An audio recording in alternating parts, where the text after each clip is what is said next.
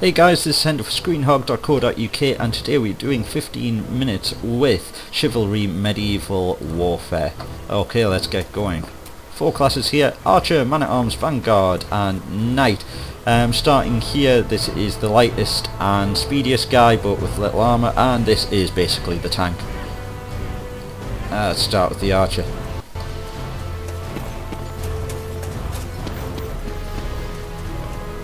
Okay, now this only just came out a few days ago. It's $18.99 currently on the Steam store. I honestly can tell you so far, before our reviews come out, that you should buy this. Seriously, just buy it. It's so much fun.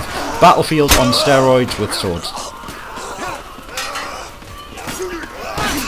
As you can see, that's a peasant there. Just tend to find a lot of peasants roaming around stuff these days. Oh, headshot. Nice.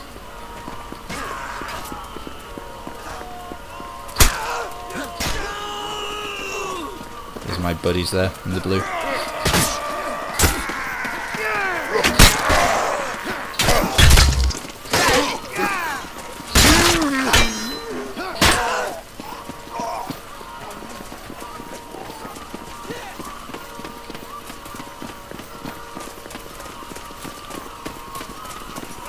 As you can see here, this is our objective: we're defending the village. So the peasants that I was pointing out to you, basically what the other team, these red guys, have to do is they have to slaughter the peasants. Basically they're pillaging.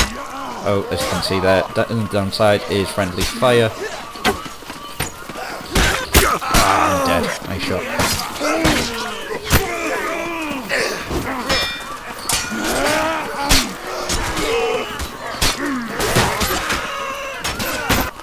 This is great fun. I mean, compare it to War of the Roses, it's very straight up, essentially team deathmatch. Whereas this, you know, the graphics may not look as good, but the combat is so much more simple. I'll fail the objective.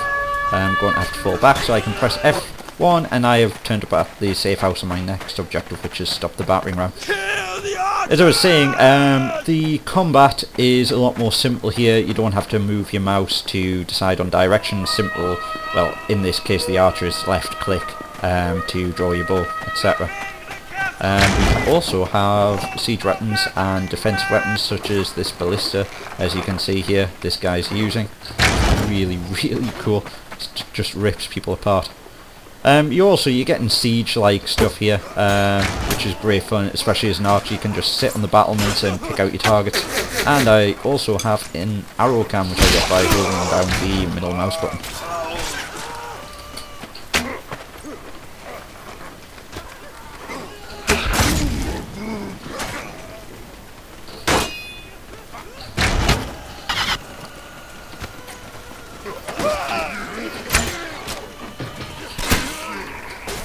You can see the other team have a battering ram. They're going to try and take down our gate with it to get inside the keep.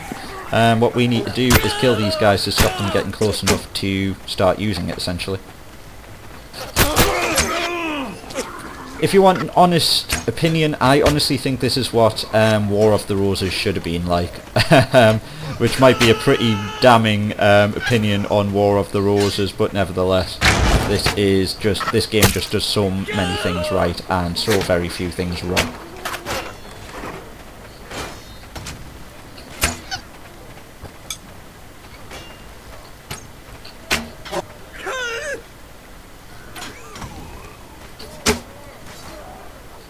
As you can see, just in the bottom right, there's my arrow count.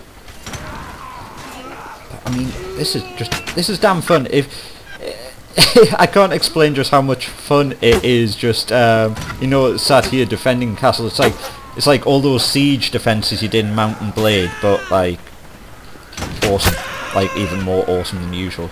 Just try and hop on this so you can see what it's like. So you can see, nice. Downside is that guy with the crossbow, damn accurate, just took me out with a headshot. Tell you what I'm going to do, I'm going to respawn as a Vanguard. Nice big heavy guy, not as heavily armoured as the Knight, who's the heaviest armoured as I said, but slowest. But god damn, this guy packs a punch. As you can see here, I am sprinting and I have the sword raised, so I can do a charge attack.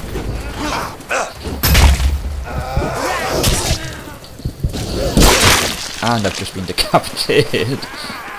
That's another fantastic thing about this, the death animations. If you're caught right on the finishing blow, you will see arms, legs, head, pretty much everything short of genitals will roll off the body.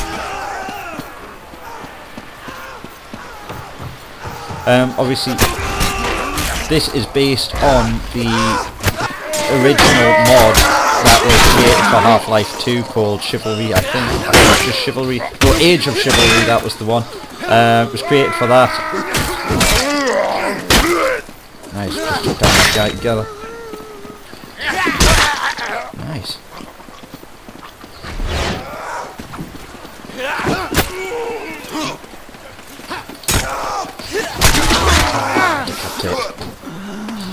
What you have now that we're in the sword wielding classes is you basically attack just simply by pressing the left mouse button. That'll just do, as you will see here, a simple swing attack, just trying not to hit my guys.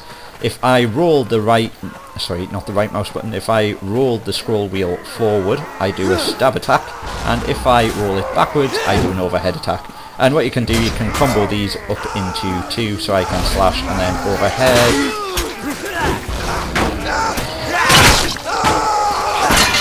Blocking is with the right mouse button, but I can also feint by pressing Q, which means I can stop my attack, draws the guy's block out, basically. Come on. And third mouse button, sorry, not third mouse button, got that on the brain now, is third numpad. My support weaponry in this case was throwing axes, which is pretty damn cool.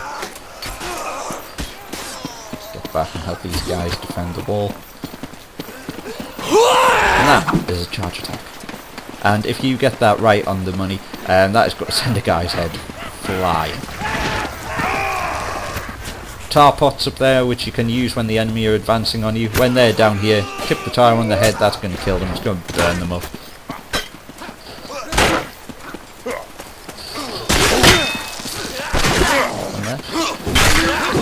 Oh, I think I just killed someone by accident there. Never mind. I'll make up for it.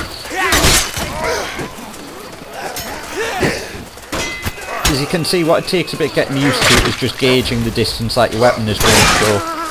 That's probably been the thing I've found hardest about this, but again, the whole thing's made so much simpler by, you know, not having to move my mouse right to swing right, move my mouse left to swing right, etc. that you saw in War of the Roses, which is probably the most similar game on the market right now.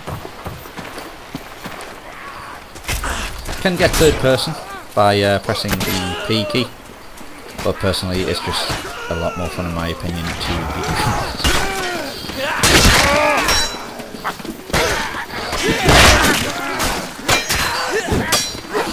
It's just cool when you get into these little duels with people on the battlefield as well, and you know, it's really satisfying to take their head off.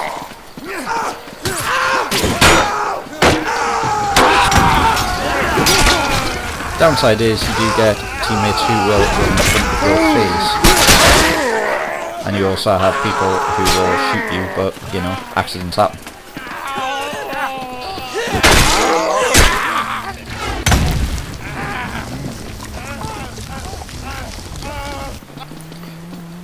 Charge.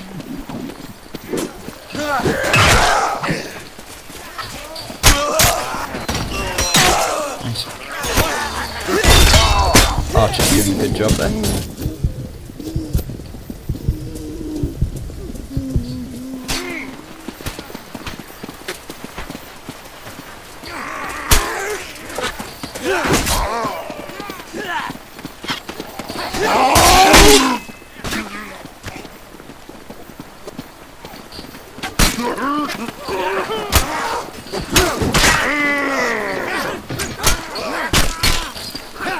There's another Vanguard there, as you can see what he's got is a polearm.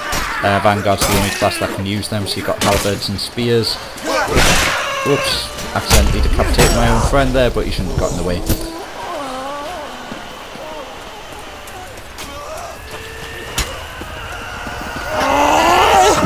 And I've just taken that guy's legs off. Nice. Hopefully what you can see so far is just how damn awesome this game is. I don't know how else to describe it. It's just damn awesome, and I can easily see myself putting hours into this game over the next few months. It isn't just one of these games where, you know, you play 5 matches and then it gets old.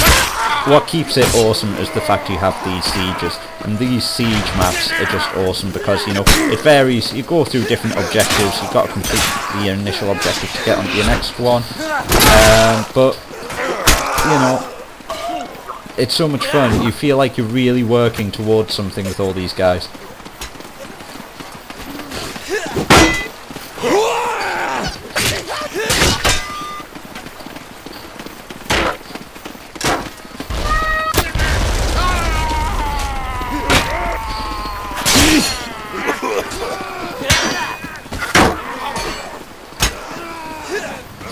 Okay, what I can do now, I'll press F1 and that will allow me to go back to the safe house. Basically that means I can get behind the enemy. I would if I hadn't missed the countdown for it. Never mind. We'll have to get back, and as the objective says, we're now defending our team. Let's change it over. We shall be screw it, yeah. What I like about this is we can select a random amount of weapons of the ones that we have unlocked. What's this? Oil pot. So basically imagine that as a grenade, or I can have a shield, or I can have a better shield. I'm going to try the grenade because I haven't done that yet. Take the fight to those archers! What I can do, press and C, I get war cry. Nice. Downside is, one thing I wish you could do is I wish you could use the war cry while moving. See, I'm pressing C, does nothing. I have to stand still. And that would be okay. And we're defending it.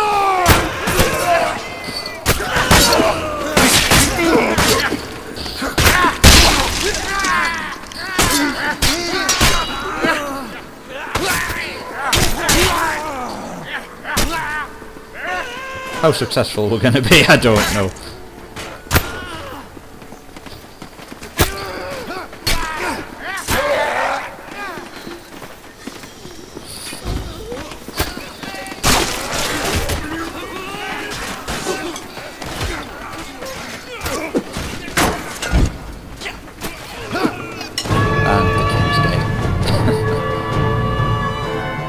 That's the end of this game. As you can see, it plays through almost a bit of story. That's not bad, just over 1 KD ratio, never mind.